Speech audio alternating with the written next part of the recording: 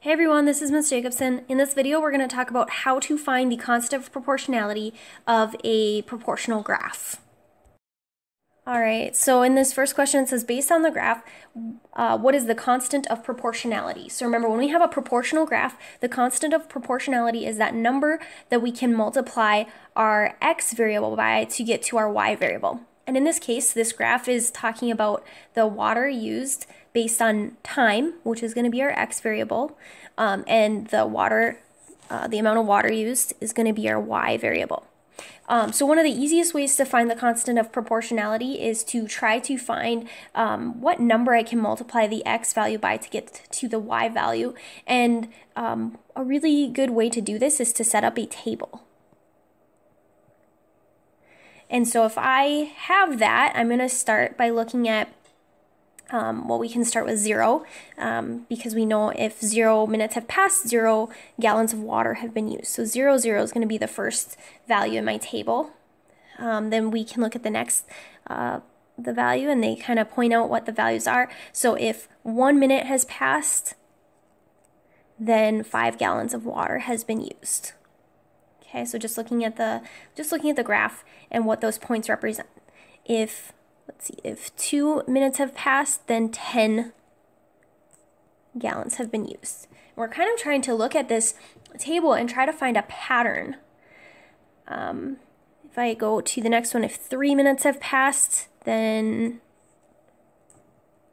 15 gallons have been used. And we can continue this on. They do give us some additional points up here. So if 7 minutes have passed, then 35 gallons have been used. And so remember, when we're looking for the constant of proportionality, I want to look for a number that I can multiply by x to get to the y. So I'm looking for this k value right here. So what could I multiply by? What could I multiply 1 by to get to 5? What could I multiply 2 by to get to 10? What could I multiply 3 by to get to 15? 7 by to get to 35? And if you just think about that for a moment, you can probably figure out that that k value has to be 5. Y equals 5 times x. And so my constant of proportionality would be, my k value has to be 5 in this case.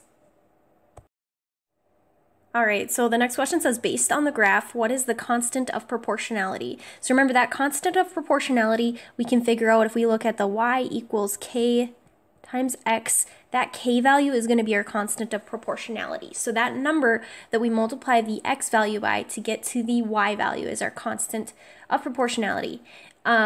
So if we look at this graph is representing the hiking distance that somebody can hike. The x value is the time in hours. The y value is the distance in miles. And the best route, again, might be to really inspect those points that were given in the form of a table. Because this is a proportional graph, we know that 0, 0 can be the first entry on the table. Obviously, 0 times anything is going to equal 0, so that entry doesn't really help us to figure out what the constant of proportionality is, but we'll continue on. The next point that we're given is right here. So this point is 5, and then it lines up between the 4 and the 8, halfway between there would be 6, so it's going to be 5, 6. The next point that we're given is 10, 12. Okay, the next point that we're given is 15. Halfway between 16 and 20 is going to be 18.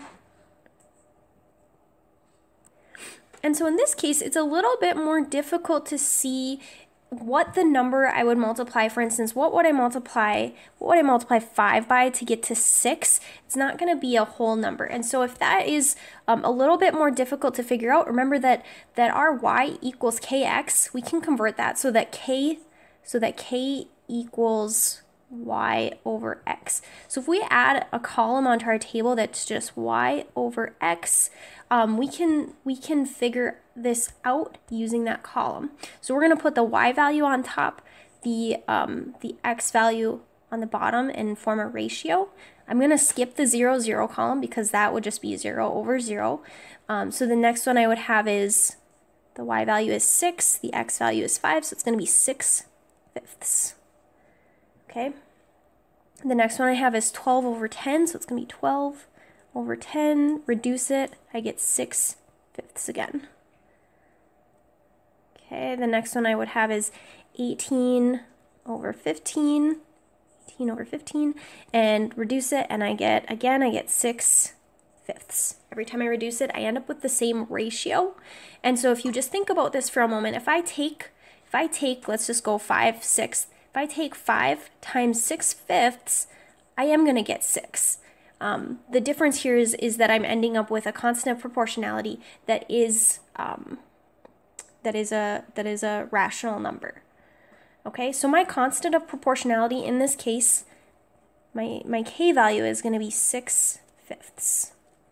Okay, so if it's not really clear what it is, if you set up your table and it's not really clear what you multiply x by to get to y, then the best suggestion I would have is create that last column, the y over x column, because that will help you to calculate your constant of proportionality.